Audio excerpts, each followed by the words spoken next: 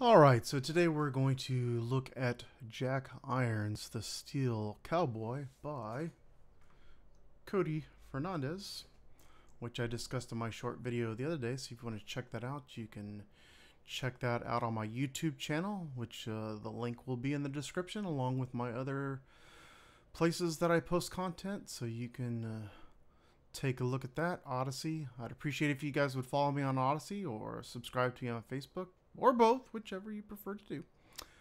However, let's press on. So this is Jack Irons, the Steel Cowboy, Volume 1. I've had a chance to kind of flip through the art on the campaign a little bit. I cheated just a little bit. And I wanted to wait to watch this video, but I was having some technical issues last night, so I cheated a little bit there too. Because I needed to sort out some issues with the quality that the stream was recording in, and I realized that it was just the output resolution was too small with respect to the base canvas resolution, which normally isn't an issue so much in gaming, but when you're trying to read text and stuff, it was just coming out too fuzzy, and I don't like it, and you guys wouldn't have been able to read it, and it would have made it hard to follow along. So I managed to work all of that out, I believe, and then I was messing with my mic a little bit prior to the stream because looks like I'm picking up a little bit of noise, but I did a quick test. Seems okay, but we'll muddle through it. I'm not going to go on all the backstory, but I had to redo some system things recently, so that's just where we are. But let's go ahead and let's jump into this video. I do really like this art. This would make a cool shirt or trading card. Just, you know, food for thought. Howdy folks, I'm Cody with Ironverse Comics. And this video's the best actually about a minute long, and the last We're bit proud of to it be on is Kickstarter for the art. first time, offering a hardcover collection of issues 1 through 3 of Jack Irons, the Steel Cowboy.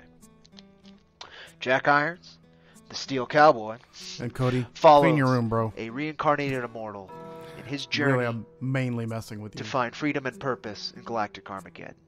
This journey is opposed by the four horsemen of the apocalypse and their goals to remake reality in their image. I like how they're flipping the art over here in the right-hand side. Support us on this, I wish and that you'll check out everything we put out so far slower, and judge the project based on because honestly, merit. it's a little bit This distracting. isn't our first rodeo with crowdfunding, and we're happy to offer our work on a new platform.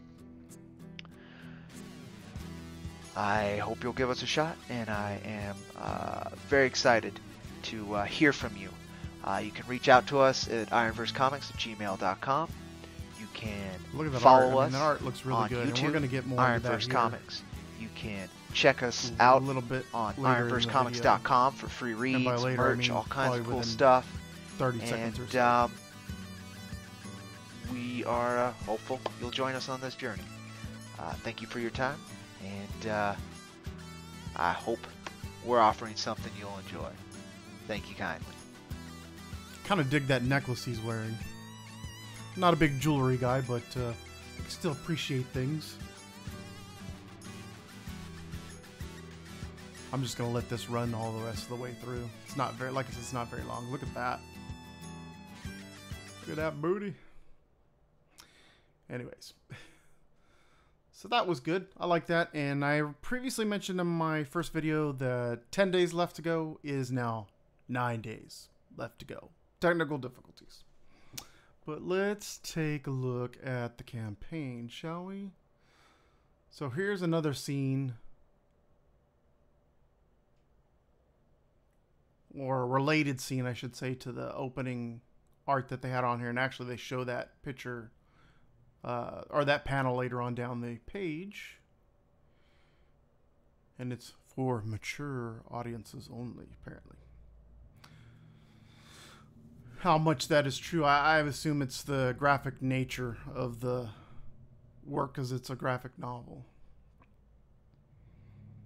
And we may click on some of these links, but I just want to kind of scroll down through here. So here's kind of a little bit of a, I believe this is a backstory. Yeah, backstory on of the universe. So let's see here. Our universe is fractured into the four horsemen's sick whims, a cracked mirror of sentient life's deepest lusts and fears made manifest in excess. Huh. Sounds like real life. Earth is a reservation kept safe by a corrupt alien government trying to maintain its fascist control over what free galaxy is left by any means necessary. Humanity lives, cowers, and makes do alongside alien refugees and pilgrims behind the impenetrable walls of New Deadwood. When reality belongs to evil, heroes are inevitable. Short and sweet. I kind of dig it. Like this art here. This sort of kind of reminds me of Colossus in a way from the X-Men. And then this is some information on the creators. And then we're back to the character, or we're down here to the primary character of the book, the protagonist, if you will. It's kind of weird that this is split up funny. It's almost kind of sort of like we're flip-flopping back and forth here. This sort of breaks the continuity. I would think this would belong more something like FAQ, or just a quick snippet about the creators of the book along with their contact information. Maybe I would actually probably put that up here, honestly. But this art looks really cool. I like this. Kind of, you get the idea that they're certainly in a little bit of peril here. That's a lot of TNT. And then okay, see, and then this is more information on the creators, kind of the direction that they're going. Again, I don't really like when stuff is all broken apart. It's almost like you're telling me a story already, even though I haven't read the book. I really don't like that disjointedness, and that may just be personal preference. Look at this. I keep staring at this picture too. This is a really nice one. I like the look of this. And I'm trying to think of what this reminds me of. Something that I've seen before. There's actually this guy on, I saw him, he was on the History Channel before, and he used to do a show called Really Big Swords, if anybody ever saw it. He's on YouTube, actually. It's Cthulhu Mike, I believe is his handle on YouTube. Anyway, really interesting guy. He's up in the northeastern part of the United States. He's in... Where is he exactly? I know he's in the Northeast. I forget exactly what state he's in. It might even be... Is it Martha's Vineyard or close to Martha's Vineyard? I know it's something like that. I could be totally wrong about that. But anyway, I would check out his YouTube videos. Interesting guy. And if you can see the episodes of the show that he did, it's worth a look. But anyway, back to Jack Irons, which is the purpose of this video, of course. And then this is more creator information. And I do dig this. This is like I said, the panels that they've chosen to include here, I don't think there's any panel that they've put in the campaign that I didn't like. Okay, and see here we're back again, and we're just going back and forth, and it's not a deal breaker. I don't personally care for it. I'm really interested in the campaign. I really want to know what why do I want to buy this book? That's what I really want to see. The other information, if I really want to know, I'll look for it. And like I said, you could really just go and do like a little blurb at the top, and that would be enough. And actually, I don't have cursor capture on, do I? No, I don't. So you can't even see me pointing. I forgot I turned it off yesterday because I was testing something. But yeah, anyways, I think that should go at the top. This is a really cool panel, though. I really dig this panel. These robotic horses, I assume they're robotic horses. That's cool.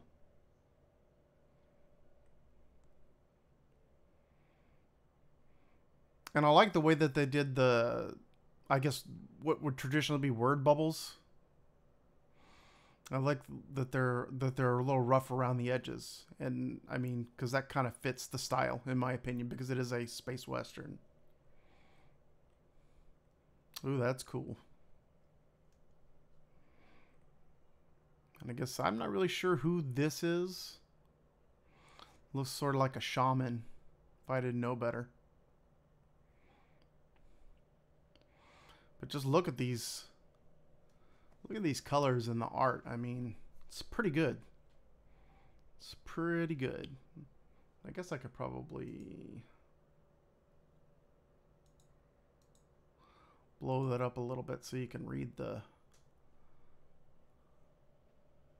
Actually read what's in the dialogue.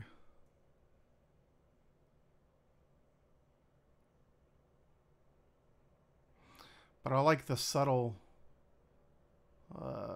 details here, like the little the glinting of the sun off of the blade, and then I assume this is going to be a wedding band, but it's just the lighting is where I would expect it to be, and then you have the reflection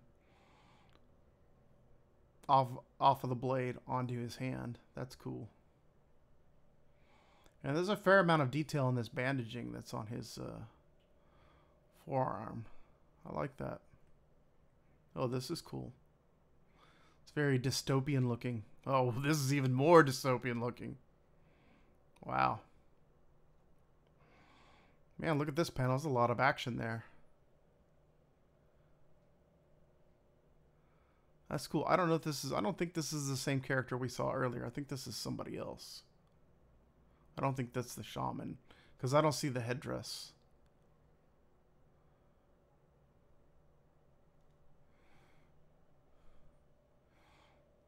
Oh, so this totem pole is some sort of a weapon? Is that what's going on here?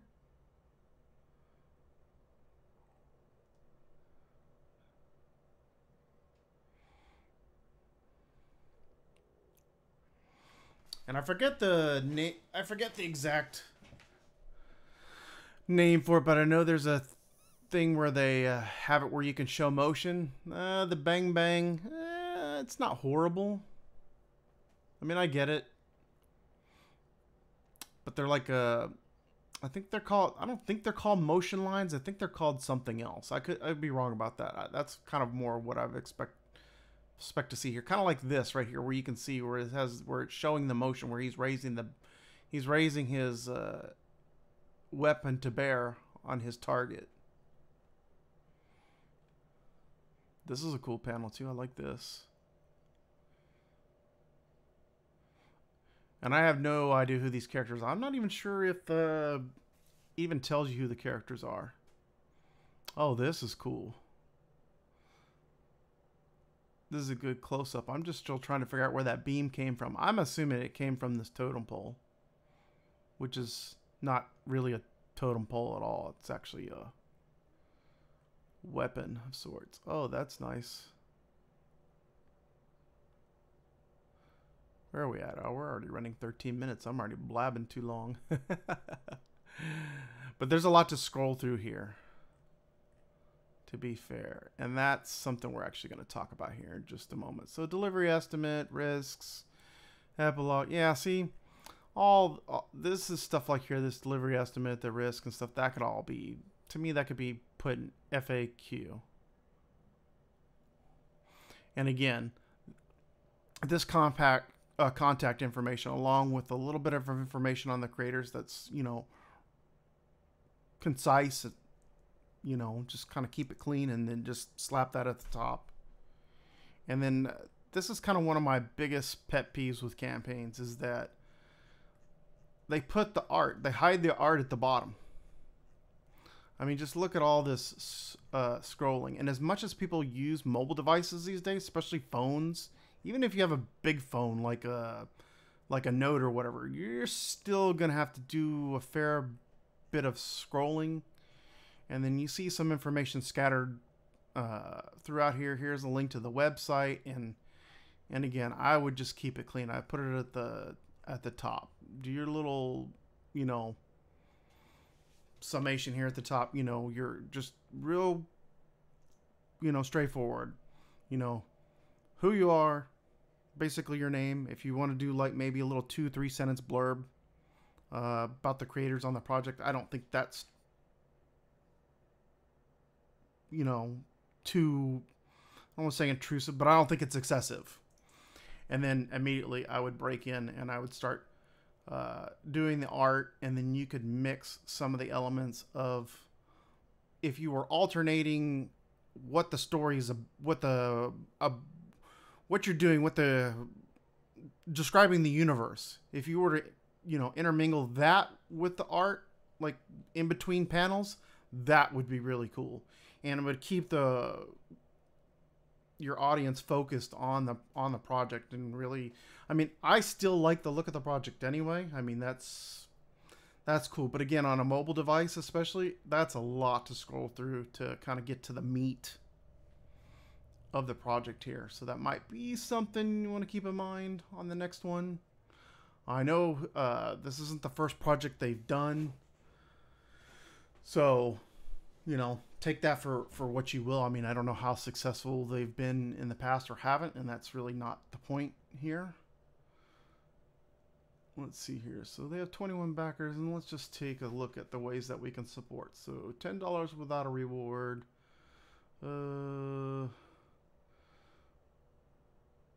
Help us continue to forge the best, blah, blah, blah. I'm going to assume this is also just support.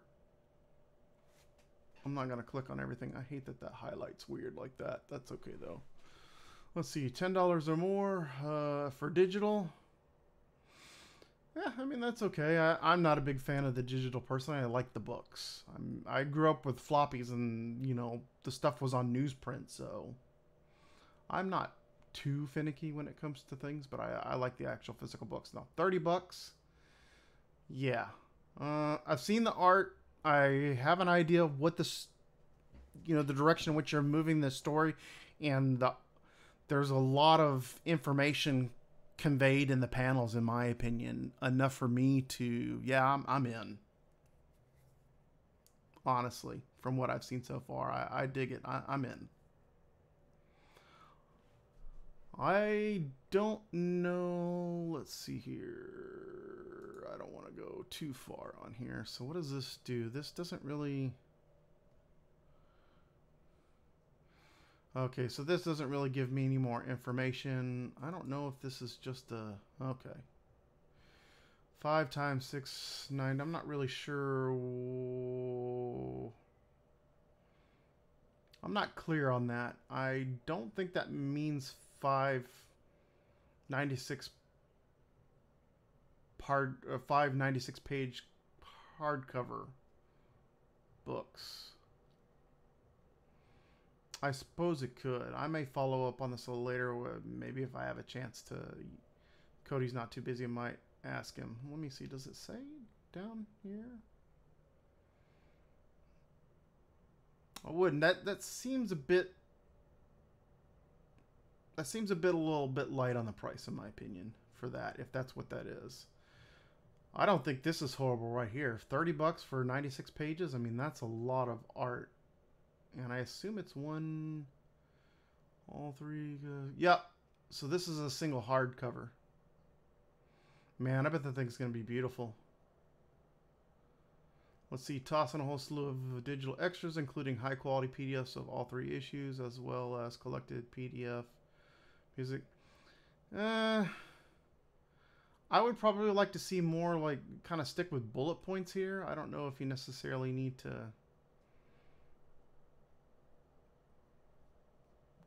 go through all that. I mean, because you have 96 pages right here, and then you have 96 pages down here again. So, I mean,